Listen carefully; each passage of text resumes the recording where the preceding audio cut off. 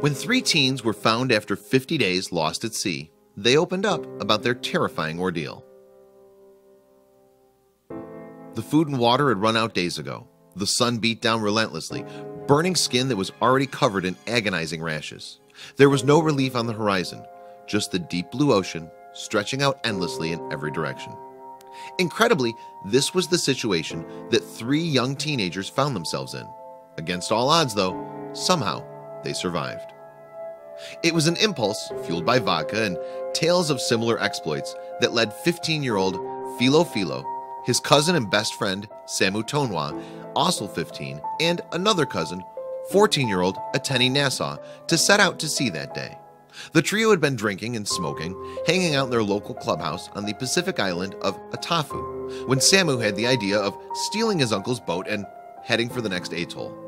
Atafu is one of three islands that make up the isolated New Zealand territory of Tokelau. There were rumors that the boys set off looking for love, but they themselves claim a much more down-to-earth motive. "We were drunk," Ateni later confessed to the Daily Telegraph. "We were drinking." According to the boys, it was as simple as that. The atoll they were purportedly headed for, Nukunonu, was 62 miles away. A quick glance at a map shows how foolhardy the boys' plan was. Atafu is a tiny atoll, measuring just a single square mile, surrounded by a whole lot of wild and unpredictable ocean. The open sea's inherent dangers are the reason why most Tokelauans don't sail far from the shore unless accompanied by a seasoned fisherman or tautai. The three would-be sailors didn't even carry any fishing gear, despite Atafu being a fishing village. Fortunately, Philo had the presence of mind to grab a tarpaulin before they left, something that would prove invaluable during their ordeal. It was to be their only means of collecting water and providing cover when it rained. It was well after midnight when Samu piloted the boat out into the open ocean. The teens were in high spirits, drinking vodka and taunting the islanders they left behind.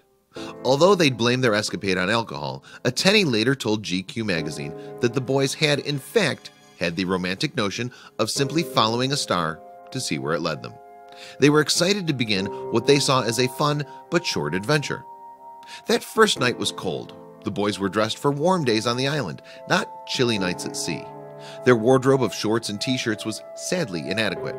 What's more, the sea spray that gradually puddled in the bottom of the boat didn't help either.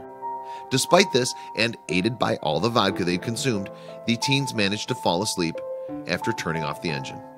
The boat drifted on the water. Fewer than 600 people live on Atafu, so it's not surprising that the boys' disappearance was noticed the following morning. An emergency meeting was held for all the island's inhabitants. Cressa Nassau, the leader of Tokelau at the time, called for a search of the surrounding islands and the large lagoon at the atoll's center. Village men from the three atolls went out to look for the missing teens. Torrid weather was expected, heightening fears for the boys' safety. Less than a year earlier, 3 men from the island had been killed when their barge capsized during a storm. Meanwhile, on their drifting boat, the boys woke up the next morning hungover and thirsty. Nevertheless, at this stage, their stock of coconuts seemed more than ample for their journey. Consequently, they cracked a few open and drank the water before polishing off the 2 bottles of milk. Another soggy night wasn't yet enough to discourage the 3 teenagers. In fact, when they saw a plane fly overhead, only Ateni bothered waving at it, even though they guessed it was looking for them. After all, they reasoned, they hadn't been gone long, there'd be other chance for rescue. The airplane that the boys spotted was indeed most likely looking for them. The day after they were reported missing, the New Zealand Air Force scrambled a surveillance plane to aid in the search. But even though the plane was equipped with sophisticated radar, and despite it searching over 8,000 square miles of ocean, its efforts proved fruitless. Meanwhile, the coconuts didn't last long, and neither did their optimistic outlooks. Ordinarily, the average male teenager needs to consume about a dozen cups of water a day. By the 6th day at sea, then the boys were so thirsty that they began to drink seawater, something they knew was a very bad idea. At this point, the weather brought Philo, Samu, and Ateni a lucky break. They were able to collect water in their tarpaulin during a short but heavy rain shower. Unfortunately, though, the water didn't last long, and they were still without food. The situation was becoming dire and would only get worse.